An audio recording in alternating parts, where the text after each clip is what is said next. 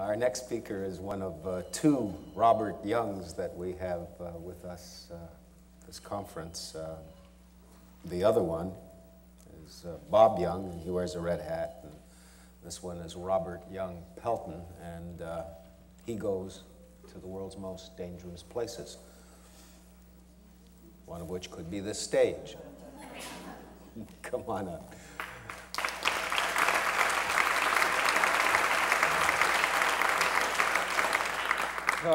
Hi, I'm back again. Last time I was here, I talked about fun and dangers in Chechnya, Colombia, places like that.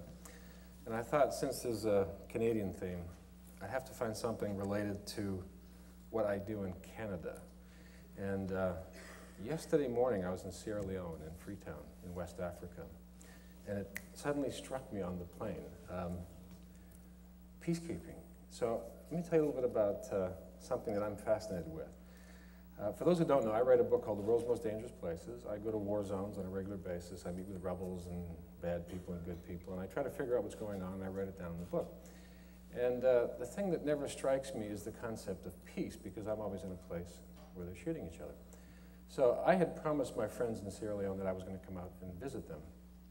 And they had promised me wonderful things, you know, gunships and whatever. And for various reasons, one major thing being a motorcycle accident that laid me up for a while, I kept saying, well, I'm coming. And they said, you better hurry up, you better hurry up. I said, well, no, I'm coming. So finally I got to go there about 2.5 weeks ago. And when I got there, they were just very upset because peace had broken out. And I've never been in a place where peace broke out. So I didn't quite know what to do. And my friends are mercenaries. They used to work for a company called Executive Outcomes. And they're South Africans, and their heads are hanging low. And they said, well, we'll have a party. We'll figure something out. Or fighting will break out any moment now. So I sat there thinking, oh, Christ, I'm in Sierra Leone and nothing's going on. So I thought, well, you know, the UN's here. And it dawned on me, this is the world's largest and most expensive peacekeeping operation in the world. So I thought, well, in between waiting for these guys to fire up their gunships and go do something, I'd go talk to the UN. And I entered a very interesting world. I had never really been exposed to the UN. A couple of times I'd bumped into people and I'd traveled with them and whatever, but this was full-on, full-press UN. There were 12,000 people inside the country. There were, as you walk into this hotel, which was absolutely blown to hell, but the UN was paying $2 million a year to rent, there was an entire fleet of white four-wheel drive vehicles. It looked like Palos Verdes in California. And right in front were two absolutely brand new Mercedes S320s, UNAMSL 1 and UNAMSL 2. And I thought, wait a second, I'm in like the world's worst country. You know, Sierra Leone was the lowest on the quality of life indicator, according to the UN. And so I go inside and I meet the press representative. And she's going to set me up on all these junkets, and they're going to take me out to all different corners of the country, and we're going to see peacekeeping in action. And she gave me some statistics, which in retrospect, they kind of blew my mind, because they're spending $500 million in 1 year in a country where the gross national product is only like 400 million. There's 12,000 people in a country that has an army with only like 4,000 people. There are an entire fleet of helicopters. They'll take you anywhere you want to go at any time. They burn, the big ones burn 2,500 gallons of fuel an hour. And this is in a place that doesn't have gas stations. So it's like, I'm trying to get this into my head. So I did some research and I did some investigation, and I found out that the UN doesn't actually do peacekeeping. It had to be invented. And does anybody here know who invented peacekeeping? Yeah, in the 50s, right. And there's no charter in the UN for peacekeeping. They have to kind of wedge it in. So every time something breaks out, they have to think, oh, hell, we're the UN, we have to bring peace. How do we do that? Oh, what did Pearson do? Oh, okay, fine. So what they have to do is, there's no standing army, there's no budget, there's nothing. There's not even a division that does peacekeeping. I met with the head of peacekeeping, and I asked him what he does. And he says, well, you know, whenever something happens and the two combatants want to do something, I have to go write a plan. I have to go to all the member states. I have to get money. I have to get soldiers. I have to get equipment. I have to go to all these different countries, and they have to kind of throw into the pot. It's like a potluck party. And then by the time these people are all there, then I have to deploy the number of troops I have with the money I have into the region, which has now changed dramatically because it's 4 to 5 months later. And then I have to go keep the peace. And as you know, the UN got the stuffing kicked out of it in Somalia, so they didn't bother going into Rwanda. They were nervous about Bosnia. And when they had to go into Sierra Leone, they went in a big way. Now, the other interesting thing I learned is that there are only 5 member nations that pay 70% of all the peacekeeping budgets. Most of the countries in the UN don't pay for peacekeeping. So this guy's literally on his knees. And the only people that get involved in peacekeeping are the ones that can make a profit. The UN allocates $1,000 per soldier on the ground. They give you $5 for ammunition. They give you, I think, $40 for a uniform, which is that little natty, like blue beret. And the only countries that are interested are like Pakistan and Bangladesh because they pay their soldiers like $100 a month. So they actually pocket $900 a month by sending their troops there. And then they get to rent their Cobras and their helicopters and the equipment. So you'll never see sort of a first world peacekeeping nation unless we have a political interest in there. And the second thing, it takes months, if not years sometimes, for these people to deploy. So in Sierra Leone, they had actually been prepared to fight a full-on war. And they had Ghanaians there, and they had Guineans, and they had Pakistanis, and they had Indians, and they had Jordanians. And what had happened is that they had gone in waiting for a war, and they decided not to have a war. Now, if you know what happens in Sierra Leone, basically there's a rebel group called the RUF, the RUF as they call them. And they're the people that started back in '91 with 100 people. And their big slogan was, for the election, was give a hand to the election. And they're the ones that started chopping people's hands off because they thought that was funny. So they went to the country, and after, I think, between 10 and 12,000 people were mutilated, the Western world suddenly said, gee, we should do something about it, but we didn't. The people that did do something about it was a group of South Africans, and they created a company called Executive Outcomes, and Executive Outcomes are basically people from the 32 Buffalo Battalion that fought in Angola. And it's essentially black trackers from the Ohimba tribe with white special forces soldiers that command them. They sent 80 people, and in 4 months, they had basically ended the war.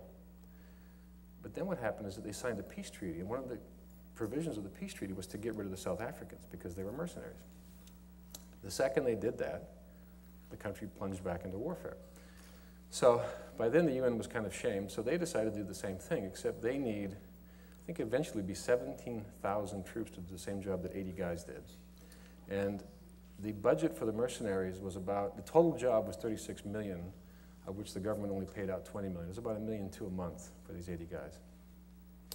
And we're about to spend 2 to 3 times the GNP of the country to fix it, even though it's already been fixed. In other words, the rebels just stopped fighting. Just before I got there, they decided that they'd finally discovered where the money was.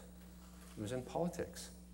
So all the rebel leaders suddenly decided they were going to start a political party and run for office because they had been watching these politicians, and they thought, wait a second, these guys don't live in the jungle, they don't eat rice, they drive around in fancy cars, and look at the money they make.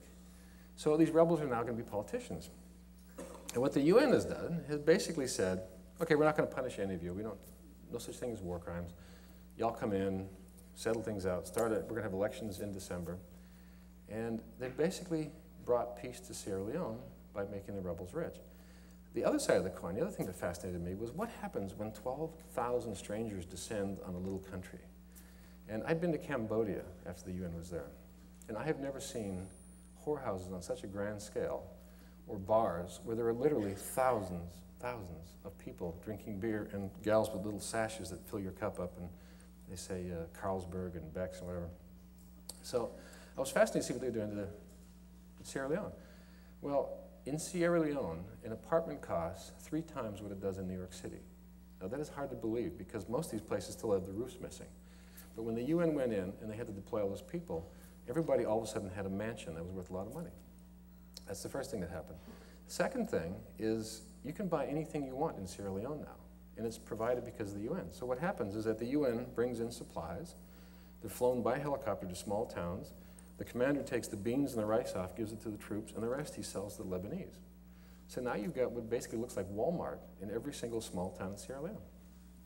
The third thing is I've never seen so many beauty queens in Sierra Leone. Now the bars are full of girls between the ages of, let's say, 15 to 25, all waiting for the UN to come in. So they've changed a country from one that was devastated to basically a resort town. And the beaches are lined with bars full of white guys with tattoos drinking beer. And I didn't know if this was good or bad or not. I had really had a hard time figuring out whether peacekeeping works that way. But I go back to I'm not trying to be funny, I'm just trying to figure this out, and you're going to help me, because I went back to the original goal of peacekeeping, and it dawned on me that we always talk about how bad things are, how they should be changed, and then I always criticize people for not sort of standing up and wanting to say, okay, fix that, change that. And then I realized there's no mechanism for that. So what I thought I would suggest, and I'm not a politician or a journalist, but what I would suggest is, why couldn't Canadians come up with a mandate to have some peacekeeping mechanism so when something happens and people want to fix it, there's actually something in place? And the spectrum goes all the way from what they call private military corporations, PMCs, which are groups like Sandline, like MPRI. These are companies that basically provide soldiers and tanks and weapons that can go in on an offensive basis and clear things up, to the United Nations, which is just now trying to figure out how to get a standing army and how to do rapid deployment into areas that are falling apart. And there's no movement in the States for this. The head of the peacekeeping wants it, but he can't find much support for it because people are whining about the cost and everything. But I think it'd be interesting to start the germ of that idea. When we see something, like a Rwanda, where things are starting to go over the edge, and all it takes is maybe 50 to 100 people to simply put in security, why don't we have a rapid deployment force? And it can be apolitical, it doesn't have to be from a country, it can be through the UN. And can we also recognize the evils of the UN when they go into these places with tens of thousands of people, with thousands of luxury vehicles, and realize that we warp those cultures beyond recognition.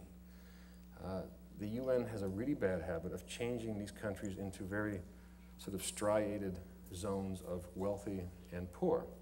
They also have a bad habit of creating camps. One of the major reasons for conflict in Sierra Leone now is kicking people out of camps, because the idea of showing up and getting free stuff was very unusual for them. Normally, if a village gets blown up, people go off in the jungle, they have to fend for themselves. When the UN came and the NGOs under them, they could actually go to a camp and eat and sleep and stay there for free. And that idea has created entire tent cities of people who are completely healthy, who really have no reason not to go back to the villages, but it just seems like a good idea to get stuff for free. The third thing it's created is an economy of the black market, where people go in to make money just from the amount of money that the UN brings into the country. And what that does is it alienates the people from their natural sort of shops and stores and hotels and things like that. So things like gas, outrageously expensive. Cheap things that should be cheap, like rice, are just blown off the map because now you have free UN rice, which means that you can't really grow rice because you can't sell it to anybody. Mundane things like, I don't know, shoes disappear because you can get free shoes, you can get free juice, you can get all these things that fall off the back of trucks. And so what happens is that the little guys, the local economy, ceases to exist. And the third thing is that they actually restructure the entire country because they pull people from areas of conflict where they should be going back to rebuild. They're now in another area getting free stuff, while the people there are now living in their houses and growing things on their land and marrying their daughters. So when these people go back, they find out that their house is full of somebody living there and that they don't really belong anymore, which creates another element of conflict. So I just wanted to run those ideas by you. And I wanted to let you know that Sierra Leone is safe. You can go there. It has beautiful beaches. It has beautiful, beautiful scenery. I'm not kidding, honest to God. The place is full of amazing things. I went out to an island, and it was the most pristine thing I've ever seen. It was just these little African huts, and people fish out there. And for 2 beers, you can buy a giant fish, and you can barbecue it and sit out there. And for the first time in my life, I was in a war zone that wasn't a war zone. And I was really having a hard time enjoying myself. But I thought, no, I don't mean to do it. I mean, I just had these things I had to do, and I couldn't do them. And I'll tell you a little funny story. So now peace breaks out. Now there's a group called the Camajors, and I have to tell you this because this is fun. These are mystical hunters. You know, they have secret societies in Sierra Leone.